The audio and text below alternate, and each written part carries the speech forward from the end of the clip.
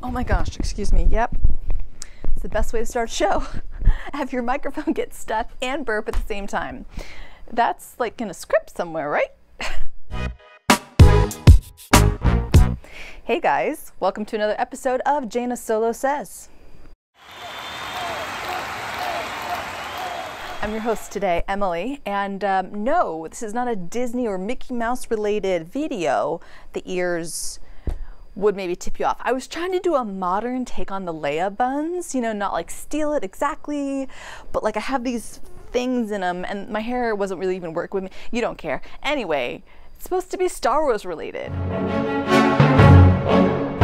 So today you're probably super excited like, oh my gosh, Emily, it's Jaina Solo Says, which is Star Wars related, and your video topic today is about The Mandalorian! Yay! Yay! Oh my gosh! This is actually going to be the first part of The Mandalorian Season 1. I will do a separate video for Season 2. For those who don't know, The Mandalorian is a show on Disney+, a very fun show done specifically through the Disney platform, and one of the first shows they actually premiered when they did their online streaming service. People were very excited because there's a lot of rabid Star Wars fans.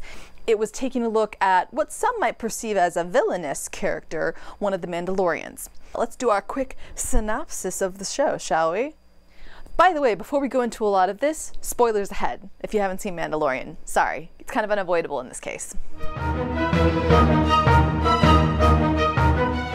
So, The Mandalorian Season 1 basically follows a man who's by himself, who is a Mandalorian, but you find out he was adopted. He wasn't born a Mandalorian. He was actually saved as a boy when people were attacking his family and his village. It turns out to be Empire or Empire-affiliated men, and his parents were killed or taken away, and he was saved by a Mandalorian, a soldier. You find out through this show that they have kind of an underground group of like communication and connection, but the main guy that we follow, he's a bounty hunter, very simple, and he's basically just taking that job to make ends meet when he gets a job that pays a lot more than it usually does. And that, you know, triggers maybe a red flag, but he's like, you know what, I need the money.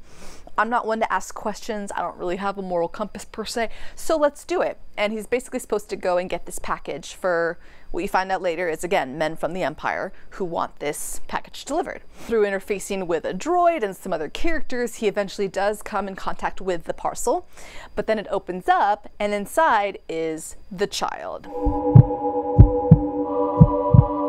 So he opens up this pod and inside is like a teeny tiny Yoda. It's not actually Yoda, obviously, but, or maybe not so obviously, who knows, you may not know that. But inside is a teeny tiny character who looks like a Yoda character, so we think is probably another one of his people. And not much is known about Yoda's background and his people. Of course, we know from the movies that he's very strong with the Force.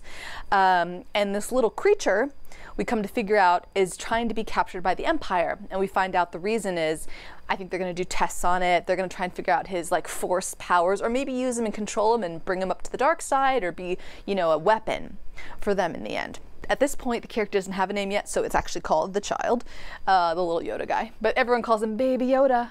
Baby Yoda, he's so cute, he's so cute, he's so cute, he's so cute. And it's basically the Empire and other people chasing him because they want the guy back. Now, it turns out this little guy is actually like 60 years old, so he's already like somewhat of an adult. They live to be old, apparently. But even though he's like a little baby, and he's got some baby aspects, even though he's like 60, they must like grow really slowly because he's still kind of a, there's some aspects of him that's very childlike. But it's adorable. The Mandalorians are a people that are usually filled with, well, there's argument over who they are, but basically a lot of them are bounty hunters. Like in the original Star Wars, there was Boba Fett, who was a bounty hunter who chased after Han Solo for the bounty on his head. But basically, they're very secretive people, and not always, like, you're not always born a Mandalorian. You can be adopted into the Mandalorian as long as you follow the way, which is kind of their religion. So, changed my hair. Sorry, wasn't working, was falling out. I got pigtails. Back to what we were talking about. Now, fun facts.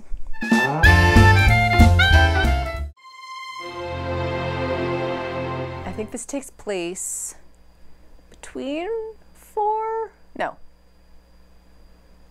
between 6 and 7. I think this takes place between 6 and 7. I'll have to double check that because I'm not sure. Eeh. I don't know about you guys, but I was very excited to be like, Mandalorian, oh my gosh, he's a cool character. And the actor you don't even see because he's wearing the full helmet and then the mask and all this stuff, and you never get to see what he looks like, right? So I don't know about you, but as I'm watching, I'm like, I hope he has to take off the mask. Now, in the Mandalorian credo, to be a Mandalorian, no one can ever see you take off your mask. So if you do need to take it off, which sometimes they do, you know, whatever, no one can see you. If someone sees your face, then you are no longer a Mandalorian. That's really strict. I mean, I don't understand exactly why, except maybe to protect their identity in case, since they're such a secretive people and they're always in danger of being wiped out. Maybe that's why. I don't know. But you do get to see his face at one point, so that's kind of cool. For me, it didn't even match what I thought he was going to look like, so it was very interesting, that kind of juxtaposition of what I thought he was, because you don't see his face right away. It's quite a ways into the first season, but when you finally see it, you're like, oh. And I believe that actor is the same actor who just played the evil guy in the new Wonder Woman movie, and he did awesome in that too. So that actor is just like, here's your awards, here's your awards. Great show, well done, well cast, well written, well acted, scenes, like everything, costumes, writing, everything's immaculate. So go see it. You won't be sorry. I believe there's 8 episodes in the first season. My guess is there'll probably be 8 in the second, but I could be incorrect. So far, the gambit of people who have liked the show have been all over the map. So it's pretty much good for everybody, like younger to older, male to female. So would Jaina still recommend this, you might ask? If you haven't guessed by now, yeah, I would. So go see it. Hopefully we'll see you next time. And of course, may the Force be with you. Always.